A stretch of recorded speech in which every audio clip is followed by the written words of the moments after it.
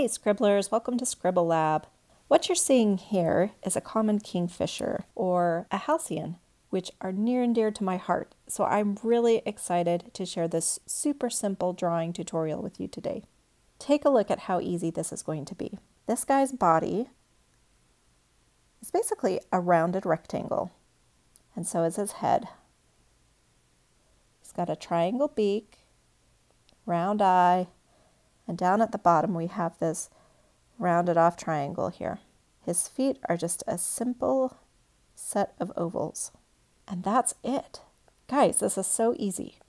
So I'm going to put him up in the corner here as a reference, but he's going to stay out of our way. So let's get started.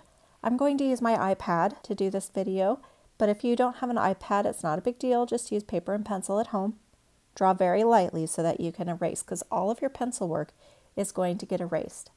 You're also going to need a marker or some kind of ink to get your final lines in. Okay, let's get our sketch lines in just to give us a guideline of where our final lines are going to go. Let's start with a rounded rectangle for his body. Now, is that a perfect rectangle? No, not at all, but we're just sketching. Doesn't really matter, just get those lines in. We're going to do a rounded rectangle up here, just about like that. It's going to overlap a little bit. Now his triangle nose, just like that. We're going to throw his eye in here. We've got to get his wing in, and it's going to start in this, where this little X is, and come down to about there. We're going to throw in a branch, somewhere around there. He's going to need some feet to go halfway over the branch here, just little ovals.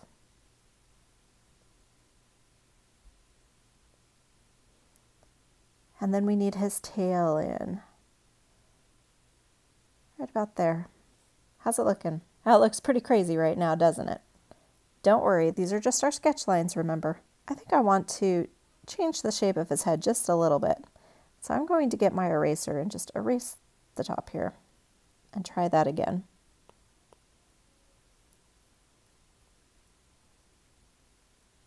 Or like that shape.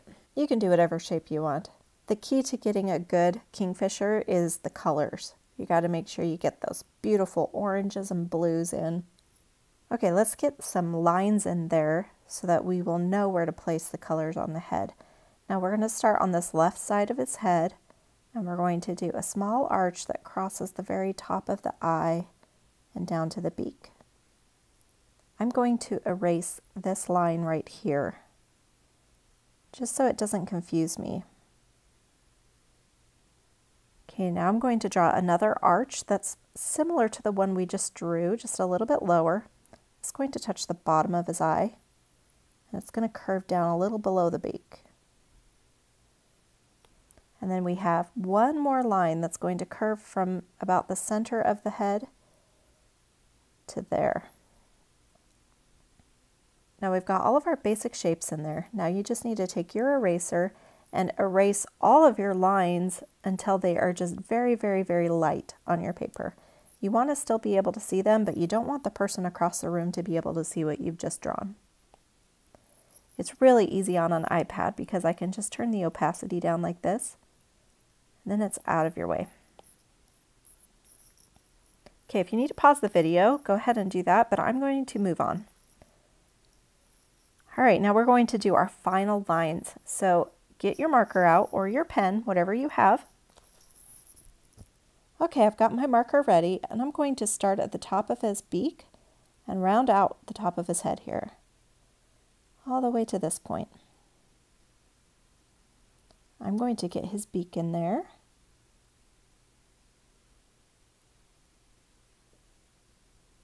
And round it out back to the top, just like that. Okay, now I'm going to get his little chin and curve back to his wing and down his back to his foot. Okay, let's pull his wing in.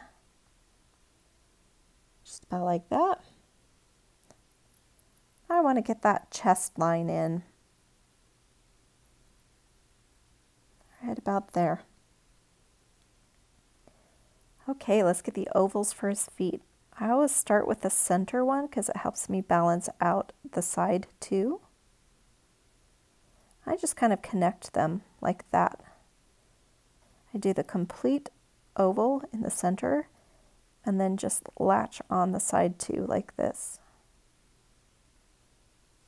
I'm going to start with the branch. Just kind of a squiggly line here until it meets up with the bottom of his body here.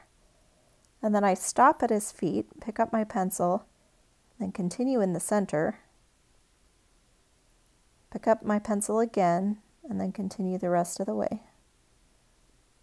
I just draw all the way off the page there. Get back to the left. I'm going to make kind of a fork in this branch just to make it look like a tree branch. It's just going to go all the way under his feet and back off to the side of the page. Okay, so let's see. He needs an eye, doesn't he? I just draw a simple circle. It's kind of an egg shape, isn't it? You can do whatever shape you want. And then I like to put two little highlights in his eye, which are just two circles, and then everything else gets filled in. Oh, he's cute. Now it's time to outline where he has color changes on his face.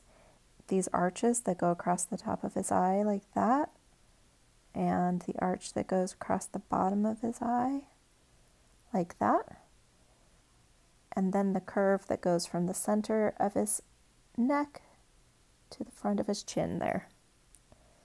We've got one more little arch here. It's a sideways rainbow right about there, and that separates the white from the orange on his face. Now all we're missing is his tail. And it's kind of like a U underneath that branch there. And if you want to put tail feathers in, that looks cute. And there you have it. You have drawn a really handsome kingfisher. I'm going to color this guy. You can color him however you'd like to, or you can follow along with me if you'd like to see how I do it. I like to start with a little zigzag line just above his feet here.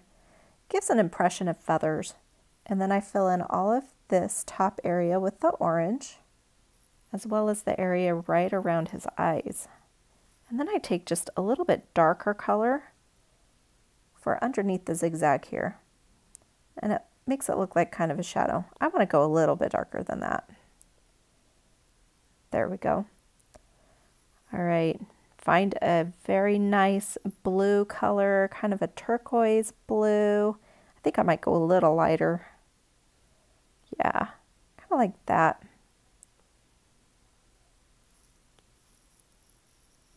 Now on the iPad, if you don't have all of your lines closed, it won't fill in properly. So sometimes I have to go in and add a little extra line there. It just takes a minute. Okay, so I'm going to add the blue in here and in here, right on his cheek. And then I like to take a lighter blue and highlight the top of his head, like that. I'm going to grab this orange color again and give him a little bit of red tinge for his feet. I'm going to fill in all of the points of his feet. And then I'm going to select the blue again, make it a little bit darker, and fill in his tail, because that's kind of shadowed.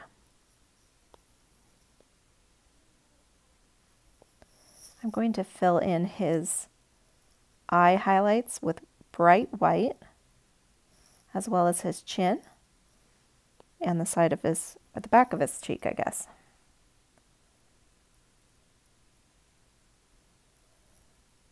Now for his beak, I like to start off with black on the bottom. I separate it into 3 parts. And I put black on the bottom half, and then I lighten it up a little bit and draw another line here, and I fill that in with a little bit lighter. And on the top, it's the lightest gray of all, right there. It just gives him a little shape. Now he needs the branch to be colored. I have kind of this grayish brown color here. If you want to, you can take a little lighter brown color, add some highlights. Whatever look you like is just fine.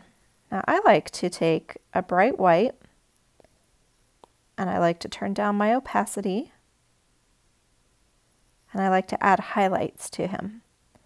Now if you're not on the iPad, you can do the same thing by using a white colored pencil on top of your drawing. And you can add little highlights to his eyes. You could even add little feathers to his chest or to his wings or to the top of his beak, whatever you like. I'm going to put some knuckles on him.